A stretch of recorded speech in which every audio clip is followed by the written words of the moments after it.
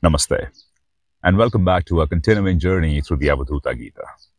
Today we continue this profound journey with Chapter 4. I hope you enjoy it. Chapter 4, Verse 1. There is neither invitation nor casting off. How can there be flowers, leaves, meditations, and recitations of sacred texts? And how can there be worship of Shiva, which is the identity in non-difference? The Absolute is not liberated from bondage and obstruction.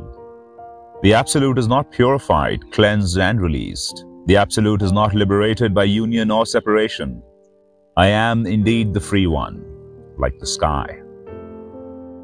I have developed no false notion that all this reality come into existence, or that all this unreality comes into existence. I am free from disease. My form has been extinguished. Stained, stainless, divided, undivided, differentiated, none of these appear to me. I am free from disease. My form has been extinguished. It has not yet happened that I, the ignorant one, have attained to knowledge, nor has it become that I have become of the nature of knowledge. And how can I say that I have both ignorance and knowledge? I am free from disease. My form has been extinguished. It does not appear to me as virtuous or sinful, as bound or liberated, nor does it appear to me as united or separated. I am free from disease. My form has been extinguished.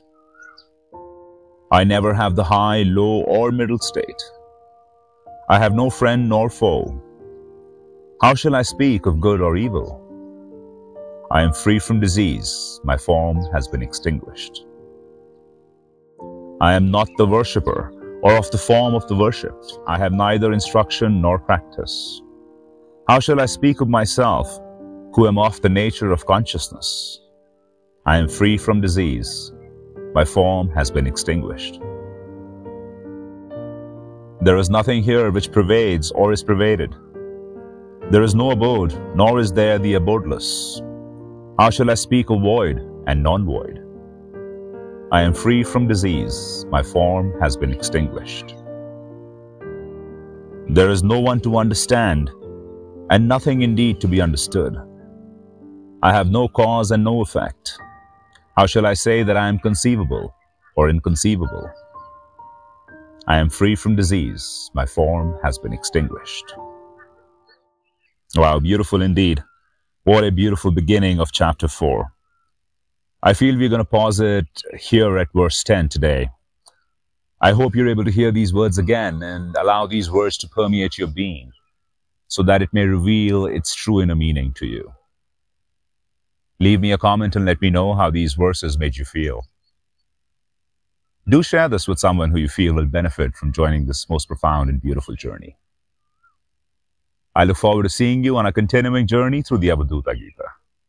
Until next time, this is AkshÄnanda signing off from the Himalayas with much love and light. Namaste.